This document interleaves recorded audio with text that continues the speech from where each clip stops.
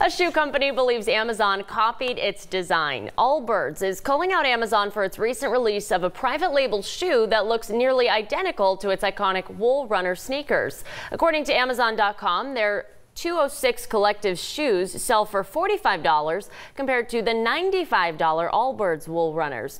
Allbirds co-founder Zoe Willinger said trying to compete against the tech giant as a relatively new startup is not exactly a fair fight. He also said the look-alike shoe may be undercutting Allbirds' sustainability efforts. Allbirds is known for making shoes from renewable materials.